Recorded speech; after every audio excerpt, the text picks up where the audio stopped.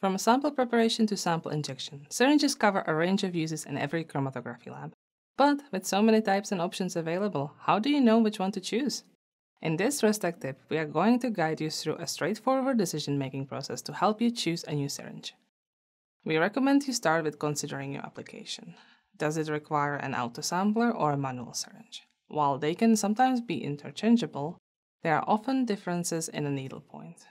Autosampler syringes tend to have a heavier gauge and a conical point, whereas manual syringes often have a thinner gauge and a beveled edge.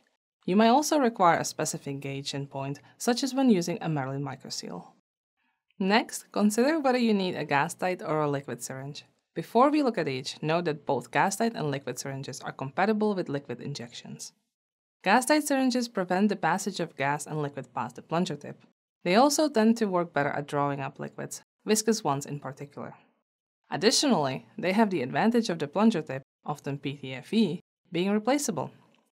Liquid syringes, on the other hand, are generally more affordable than gas-tight syringes. However, because of the tighter tolerances needed, they are more prone to seizing due to particulate matter getting stuck between the sides of the barrel and the plunger. Unlike the PTFE tips on the gas-tight syringes, plungers for liquid syringes are not replaceable. If the plunger seizes or bends, the whole syringe will need to be replaced. After selecting a syringe type, you need to choose a suitable termination. Do you want a fixed or a removable needle? Removable needles can be useful if you're working with samples that could clog the needle. If this happens, instead of replacing the whole syringe, which could be costly, you would only need to replace the syringe needle.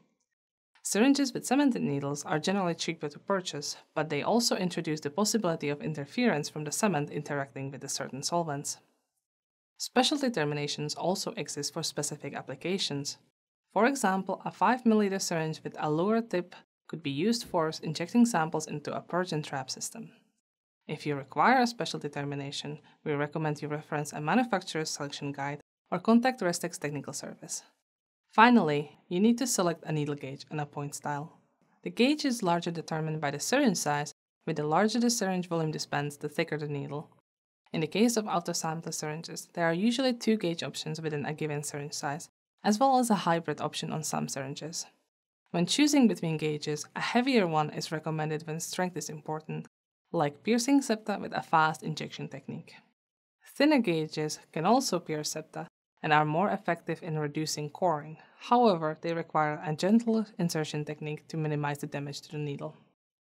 Point style is partially determined by the other choices like your application or whether it's an autosampler or manual syringe. Some point styles are better for sample pipetting, while others are great at penetrating septa while minimizing coring. Syringe selection guides can help you select the right point style for your analysis. And that's what you need to know to choose a new syringe. If you have any questions, please contact us at restek.com. Thank you for joining us for this Restek syringe tip.